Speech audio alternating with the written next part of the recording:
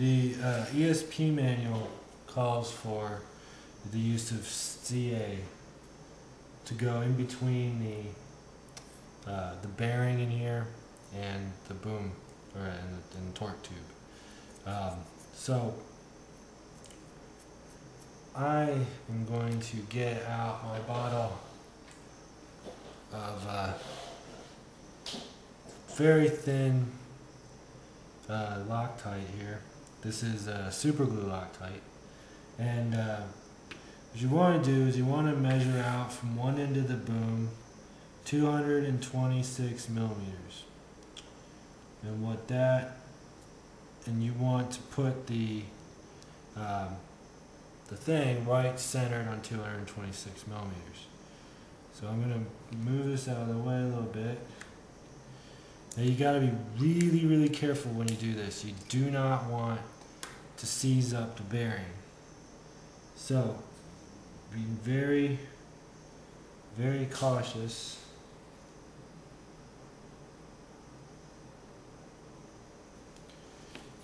You put a dot of CA on the boom and then slide very carefully over the CA.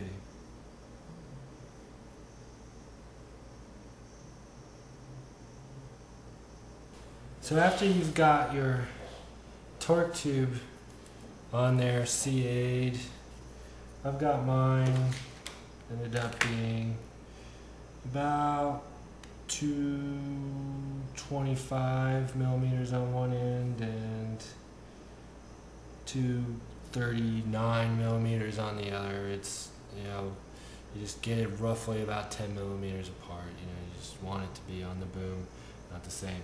But now the important thing, you want the shorter end closer to the body of the helicopter. So find the shorter end, that would be this side. And this side will be the one that will be going into the helicopter. And then the longer side, the 239-ish side, will be going towards the tail. So now I'm going to use my car shock oil, and I'm going to put some lube on this piece here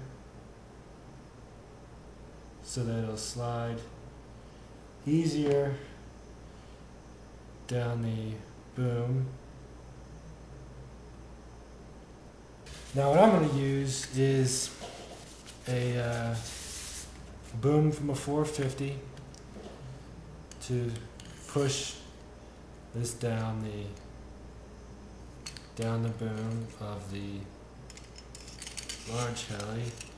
So you slide it in, get it in. There you go. The 450 boom works really nicely. Got that trick off of one of the guys on RC groups.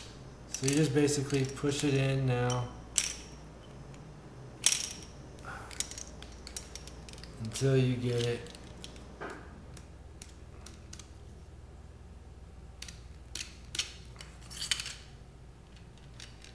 it's getting close there.